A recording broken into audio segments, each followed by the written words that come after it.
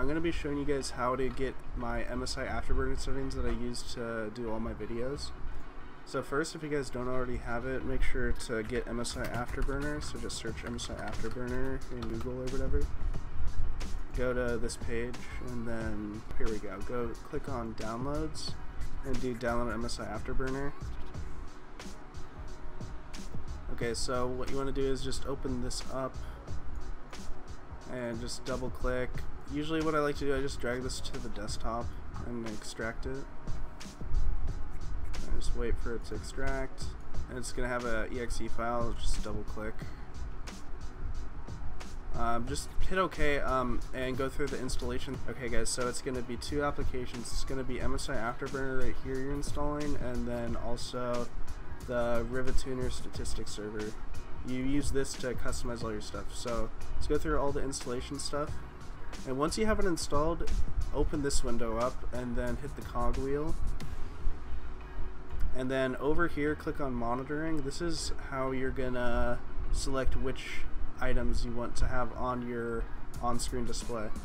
So most people want to have the GPU usage, so if you want to have that, just make sure it's check marked and click on show on-screen display, and just follow the steps for each one you want. So for example, some people like doing GPU temperature, so if you want to do that, make sure it's check marked and do show on-screen display. The same for memory usage, do show in on-screen display. Core clock, I sometimes do memory clock. You can do CPU temperature on all of your cores if you want, but just to keep it simple, I just do the temperature just for the overall, and then I also do CPU usage, and you can also do CPU usage for all your cores, but I'd recommend just doing it for the overall. And then I like doing core clock as well, just so you guys see what my CPU is clocked at. And then here's RAM usage. And then down here, here's how I get my frame rate average. This is something that a lot of people actually don't know how to do. So make sure this is check marked and do show in OSD to get the frame rate average. And also do the same for frame rate. And I believe that's all I have check marked really. And if you guys want to do the 0.1% lows and 1% lows, you can check mark those too. So in order to do the average frame rate and these other ones, what you have to do is you have to go over to benchmark, and you have to set a keybind for begin recording and end recording. So basically, when you begin recording, it'll start recording the averages and the 0.1 and 1% lows and all that. So just set it. I usually like to do F7 and then do F10 to end.